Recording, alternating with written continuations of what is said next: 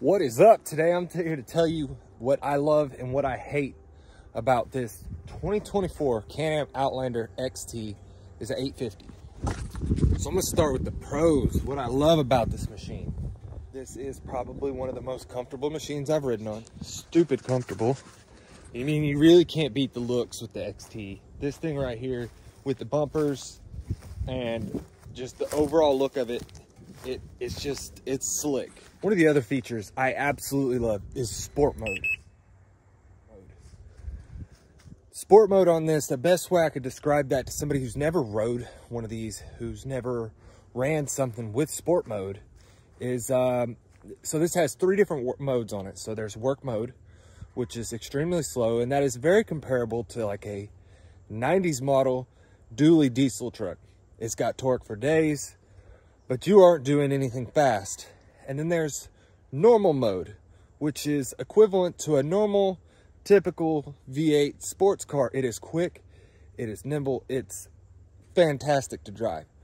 But when you flip on that sport mode, it's kind of like hopping into something like a Hellcat, where it is a completely different machine going from normal to sport mode. It is wild. I love it. The only con with it is every time you turn it off, you have to put it back into sport mode. Not that big a deal. One of the other things I love about this is the headlights. I mean, I really don't ride that much at night. I fired this up at night to take a look around. Maybe I'll see some more ride time during the summertime this year at night. These headlights, this came with LED headlights. These are bright. Like, you could see me on Google Maps from space, you know, astronauts, they're able to see me on Mars. These are, I cannot, they're brighter than my truck's headlights by far. A light bar on this would be an absolute waste of money and pointless. It would do nothing. That's how bright these lights are. They see so far. It blew my mind how bright they are. The XT model comes with all kinds of extra stuff, one of those being a winch. And I'm glad I do, because I got it stuck the first day I had it. Not necessarily stuck, but got myself into a pickle. Where the only way I was getting out was going up, and I wasn't sure if it would make it that much of an angle, so I winched myself up it while I was going up it. I've already ruined the factory winch cable. Don't get me wrong, could be me, could be my own fault. I swapped it out for a synthetic cable. This is a fiery red is what it's called. This was like 50 bucks on Amazon. I'm pretty happy with it. I'll put a link on there if anybody happens to need a winch cable too in the description. But so far, it seems to be holding up. I had to pull the whole winch to swap it. I thought that was a little inconvenient, but not a big deal. So it is pretty quick and a little bit weird for me to get started. Click that over, you press this, and there you go. You got all that. I've had this thing, I think it's 65 miles an hour. This actually keeps track of that, which is really cool. Yeah, that's the fastest I've had it so far. It's a little too cold to be out here going that fast up until today. Gives you a whole bunch of data on it, which is really cool. The engine temp, which I had to keep this on and watch it. I managed to cake the radiator full of mud. Battery voltage, there's a whole lot in there. As you can see, I got about 8.5 hours. I've had it about a month. 64 miles. But this thing's a blast. A big pro that these come with is the brakes. The brakes on these, this thing, it stops like nothing I've ever ridden before. My LTZ 400 doesn't stop this good. And this is twice the weight. It's probably twice as fast too, honestly. I will run them at some point against each other, and we'll see what happens. Now for the cons, and this is gonna be a hard one because I had to really look at some stuff to find flaws on this machine. And it's more like pet peeves. They're really not that big a deal. So one of the things that I don't like a whole lot of is the fact that there's so much electronics. This is the key. Now, it seems sturdy. I don't know. Hopefully it holds up. Kind of weird, but you put the key on, the machine does nothing. To turn the machine on, you have to turn it on right there. Get that. Everything goes up there. Fire it up. See? It's just that clean.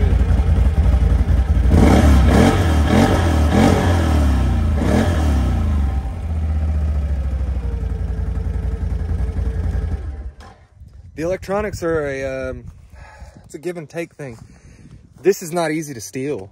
Like with this key, this is programmed to my machine. So unless somebody has the, I think they call it, I'm wanting to call it bars, but that's definitely wrong. It's Can-Am's special programming system to be able to program a key to it. Now, all I have is the sport key, which is all I want because I'm not going to, the work mode is lame. One other thing that I'm really not a fan of is this back here. I wish this had some kind of better storage. As you can see, it's wet and dirty no matter what. That seal does not shut, and it is a pain in the ass to get that shut. There's a technique to shut it.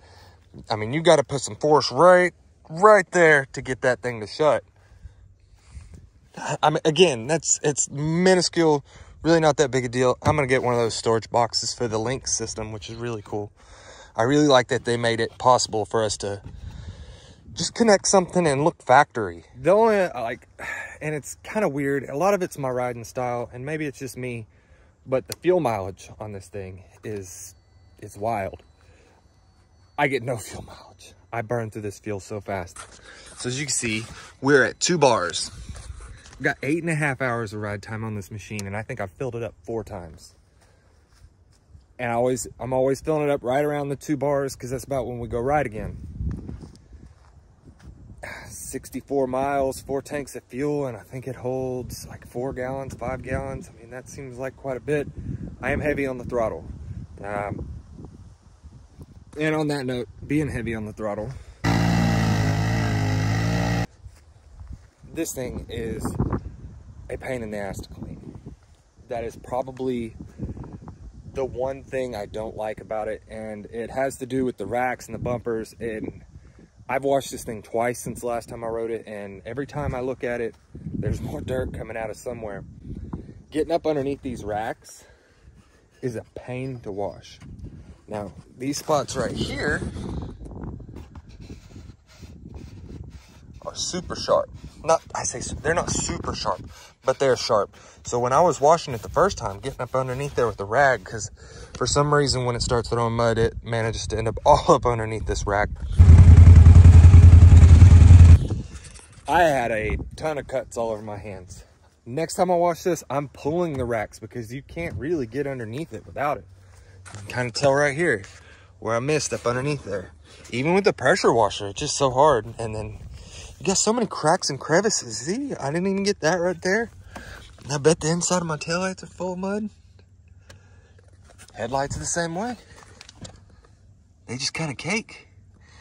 It has been cold. It's harder for me to deal with it in the cold. And I get it, you guys from up north may not understand my cold, but I can deal with 110 degrees. 30 is a no-go for me. Another thing that I've had a few issues with, and I had a guy tell me that this will probably break in over time as everything kind of wears itself in. It is still a new machine. These shifts.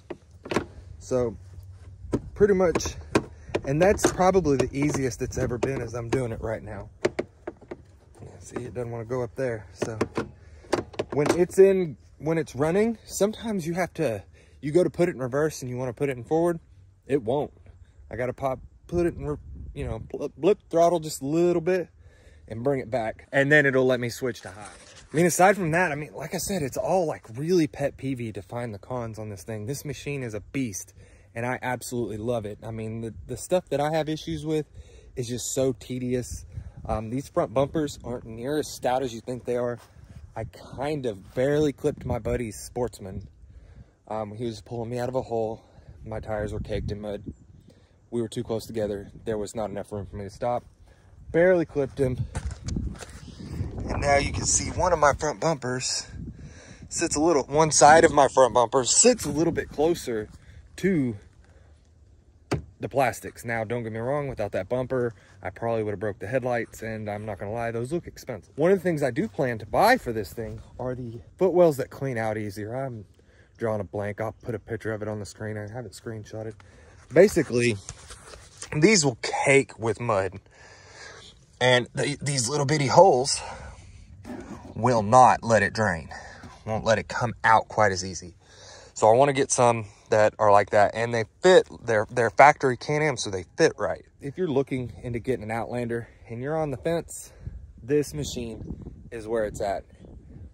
I thought I wanted a 1000 so bad, and honestly this 850 is more than enough. A 1000 is a little more power, would be a little more oomph, but like this thing, if I put it in low and give it gas on some grassy terrain, it'll stand up. So this, it does not lack in power. And all my cons are so minuscule. I mean, you get such a nice machine for the money. Here in the future, when it warms up a bit, come spring, I will do a top speed run on this thing to see how fast it'll go. I'm also going to put some of the mods that we're doing to it on the channel. And if you want to see, I'll do a 1-year review as well and let you know how it works out. The biggest, scariest thing to me, and it may not be a big deal, you know, I don't want to be that guy who's like, I don't want a truck with electronics. Give me an old square body, that'll last forever. You know, my F-150's got a bunch of electronics, got 200,000 miles on it, and at least it holds a transmission. Except for like one of these 4L60Es crapping out every time you take it somewhere. But the electronics do scare me a little bit, because this is an electrical system that I'm not familiar with. I know, you know, my knowledge is like to 2015 machines. I really haven't messed with much newer than that. But I think it's gonna be fun. It's gonna be fun. We're gonna do some build on it. I think I might do a small lift. That may turn into a big lift. I was looking at the 6 ohms. We'll see. So be sure to like and subscribe if you want to see more of this content coming soon. Thanks for watching.